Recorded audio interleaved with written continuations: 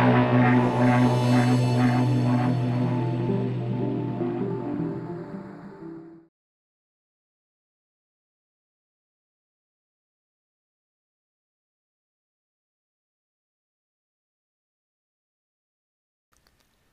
this video, I'm going to show you how you can use your FTP account after you've added Cloudflare to your website. So basically, if you've added Cloudflare, which is either a free or a paid service, it offers some security features such as a free padlock and so on. It's a great service.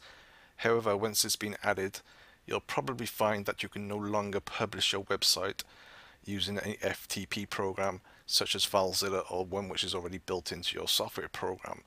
There is, however, quite a simple solution around this. There's a dedicated page on cloudflare.com which kind of explains that you can no longer log in for security reasons.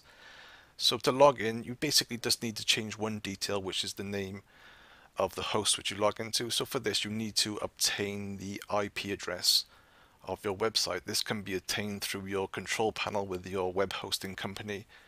So obviously for this demonstration, the process may be slightly different for you, but it should be near enough the same. I'm using a word space in this case. So basically what you want to do is to log into your web hosting company page, and you want to look for your domain manager.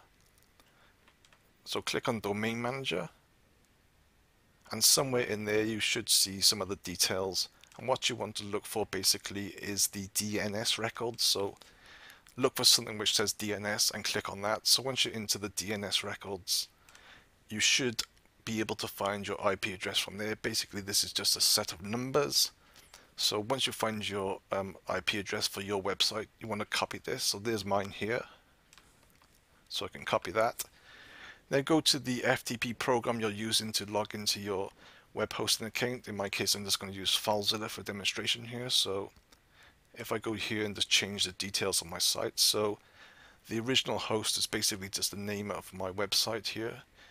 So all I need to do literally is to change that and enter the IP address instead. Now you don't need to change your username, you don't need to change the password, you don't need to change anything else. So just click OK when that's done, and to double check that it works,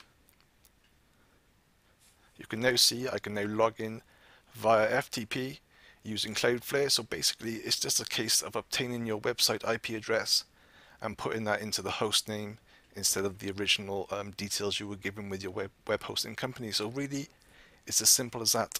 Thanks for watching.